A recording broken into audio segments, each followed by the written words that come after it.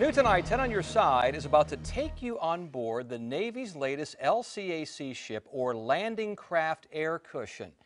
We were at JEB Little Creek in Virginia Beach today to see the latest generation of landing craft. The two new ship-to-shore connectors, or SSCs, are upgraded versions of their previous models. The new vessels have higher-powered engines, a better flight control system, and new advances that reduce the amount of maintenance. The Navy says the current fleet of craft has nearly reached their service life expectancy and they need to be replaced.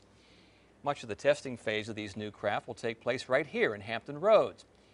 Captain Scott Searles says that these ships are cutting edge.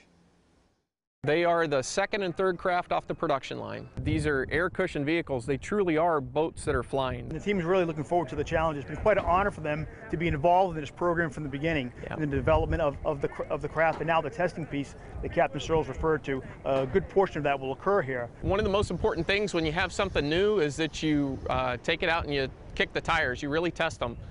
Put it through a lot of paces. So we have a very robust test and evaluation program. Each LCAC craft is operated by a crew of 5, and the Navy is working to get their sailors up to speed on this new technology.